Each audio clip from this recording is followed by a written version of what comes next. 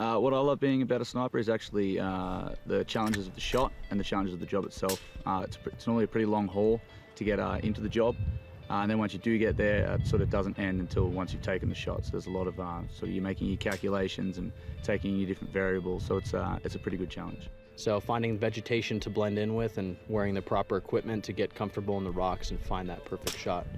That's exactly my favorite part about being a sniper, is the personal camouflage aspect. I love being able to sneak up on people and them not knowing I'm there and their life is in my hands.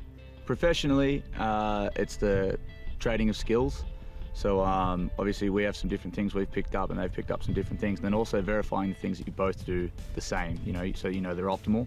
And then yeah, personally is just hanging out with the guys. US Marine Corps is very similar to the Royal Australian Regiment in the way they sort of carry themselves, and so it's always good to get together with the Marines.